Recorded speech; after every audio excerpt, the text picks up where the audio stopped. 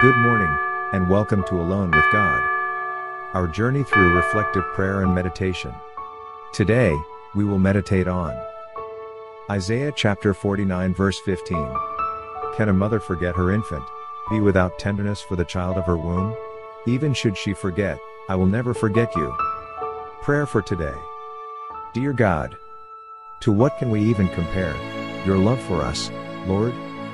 Even a mother's sacrificial and unconditional love for her child would pale compared to your love for humanity. Thank you for always loving us, despite our being unlovable most of the time.